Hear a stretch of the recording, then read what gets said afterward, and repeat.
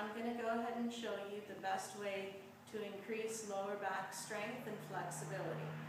I'll put together a few exercises just to show you how it is that you can also have a healthy and flexible lower back. So let me start by lying flat on the floor and doing a back lift.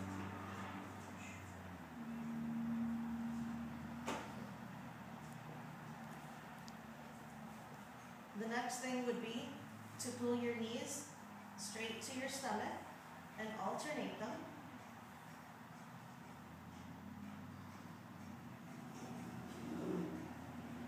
Another great range of motion for flexibility is to put your knees side to side in order to strengthen and increase the flexibility in your lower back.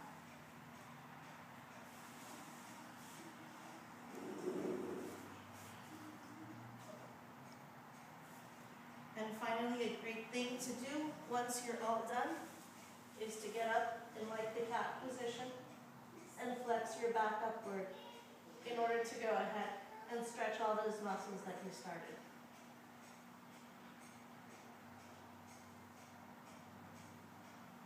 And that concludes my example of a great way to increase lower back strength and flexibility.